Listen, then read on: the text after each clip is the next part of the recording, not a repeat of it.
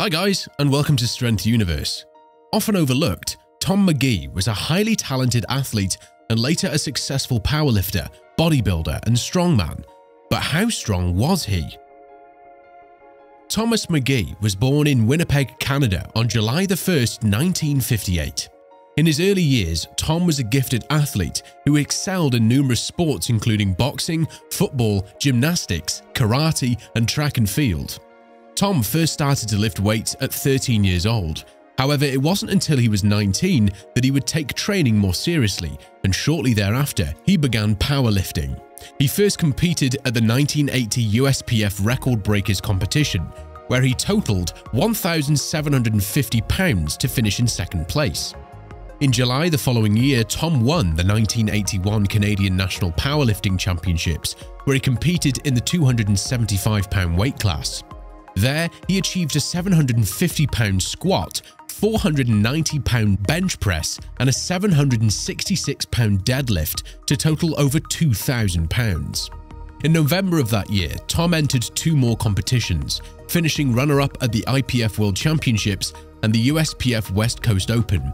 At the later competition, he performed a squat of 800 pounds, bench press of 525, and finally pulled 790 pounds in the deadlift to total 2,115 pounds. 1982 catapulted Tom to the top of powerlifting. In July, he won his second consecutive Canadian National Championships with a total of 2,077.8 pounds, before winning IPF World Championships just over 3 months later. Tom's standout performances earned him an invitation to compete at the 1982 World's Strongest Man, where he was up against some of the best powerlifters of that era. At almost 6 foot 5 inches tall, Tom was the second tallest competitor at the competition.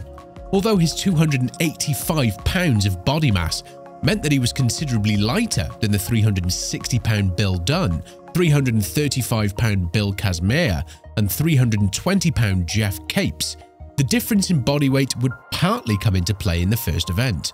The truck pull in which the top two places went to Kazmaier and Capes, Tom finished down in 7th place. However, the huge discrepancy in performances between the blue and yellow lanes made the results of the event a complete farce. The second event was the log lift, where despite his lack of experience, Tom managed to press the 320-pound log to finish in joint 3rd and move up the leaderboard to 5th place overall. Magee put in another impressive performance in the 56-pound weight throw to finish 3rd with a height of 15 feet 6 inches. This result saw him move up to 4th overall, a position that Magee held on to despite finishing in 5th place in the bar bend event, although he was now only a single point ahead of John Gamble. Magee's static strength and athleticism were far more conducive to the final 5 events that saw him take 2nd place in the caber toss before comfortably winning the roading race to climb the 3rd place overall. The next event was the front hold, an event that was ill-suited to Magee's long arms, but despite this he still managed a respectable 4th place finish, beating leaders Capes and Kazmaier in the process and propelling himself into 2nd place overall. The max squat followed and saw Magee put in another inspiring performance to take a joint victory and cemented his 2nd place on the leaderboard. Now well ahead of 3rd place Jeff Capes, and only 4 points behind leader Bill Kazmaier going into max deadlift, Magee pulled 926 pounds to secure a joint 2nd place finish to maintain 2nd place overall. The final event was wrestling, an event that had almost nothing to do with strength, favoured the heavier competitors and was worth double points. To stand a chance of winning, Magee would need to win the event and hope that Kazmaier finished in 4th or worse, a result that didn't materialise. Magee finished his inaugural World's Strongest Man competition as runner-up to the 3-time champion and possibly the strongest man of all time, Bill Kazmaier. 1983 got off to a great start when Tom won the British Columbia Champions, and in doing so he set new personal records with an 827-pound squat, 573-pound bench press, and an 804-pound deadlift to total 2,204.6 pounds. In November, Tom returned to the World's Strongest Man. Hi, my name's Tom Magee. I'm from British Columbia, Canada, residing in Vancouver. This year, the competition had undergone significant changes for the first time since its inception that saw a reduction in events. A truly international lineup of athletes and the absence of the reigning champion. This year started with a test of the athlete's grip strength in the farmer's walk that proved to be too much for Tom as he finished down in 5th place. He put in a much better performance in the bar bend, finishing in the runner-up spot, resulting in him moving up to 4th place overall. The third event was the max deadlift, an event that was well suited to the powerlifters of the competition, with the European and World Powerlifting champions battling it out for the 2 top places. Magee came out on top by pulling a new world record of 535 kilograms that would remain unbeaten for the following 37 years. Magee's outstanding performance moved him into joint 1st place overall. The energy that Tom had expelled in the deadlift showed in the next 2 events, where he finished the truck pull and then the rock press in 4th. Despite these average results, he maintained 2nd place position on the leaderboard. Tom achieved another 2nd place finish in the weight throw, finishing just behind winner Jeff Capes. Tom had now slipped into joint 2nd place overall.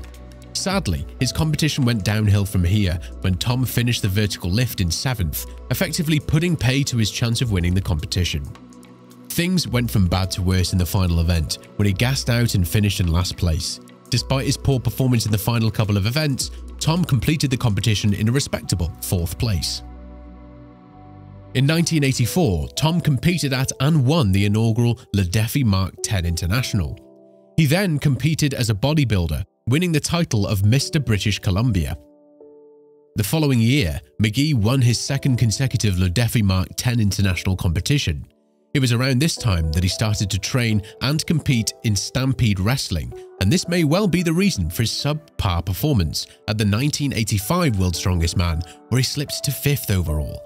Magee took his 3rd and final consecutive win at the 1986 Le Défi Mark 10 International, where he comfortably beat that year's World's Strongest Man, John Paul Sigmarsson. For the next 4 years, Magee focused his attention on wrestling, in which he had early success after being named 3rd runner-up for the Pro Wrestling Illustrated Rookie of the Year in 1986.